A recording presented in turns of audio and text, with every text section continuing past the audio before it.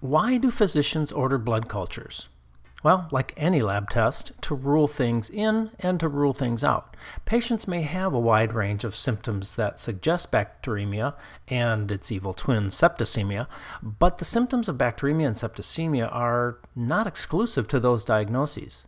Other conditions can bring on the same symptoms, so physicians order blood cultures to rule in and rule out systemic infections and septicemia.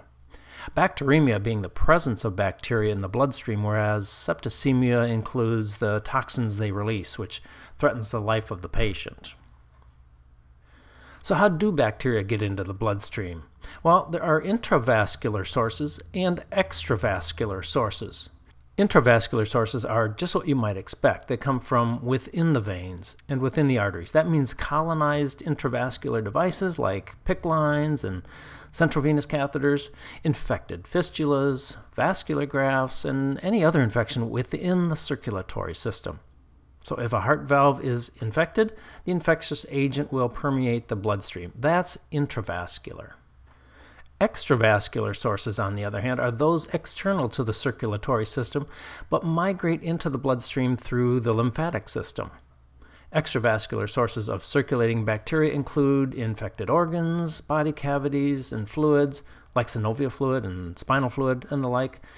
Urinary tract infections, especially from infected urinary catheters, are a very common source of extravascular bacteremia. Respiratory infections, infected foreign devices like artificial hips and pins and plates, impaled objects, and so on.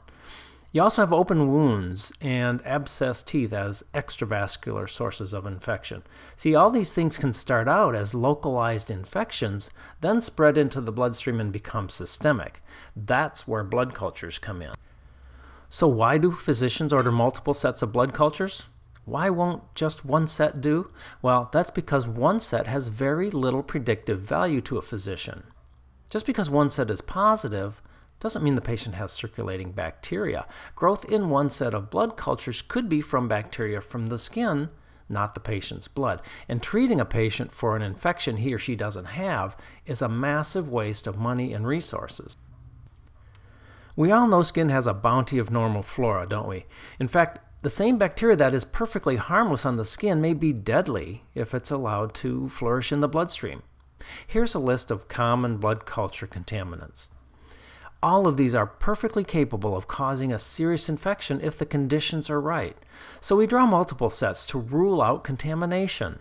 See, the chance that multiple sets will be contaminated by skin flora is exceedingly remote.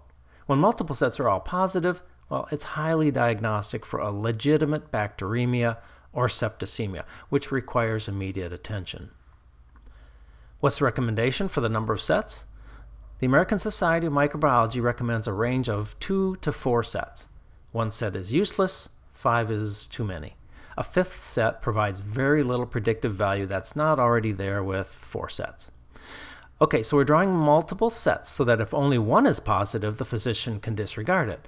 But what if the patient has symptoms of a blood infection, but the results say the collection was contaminated?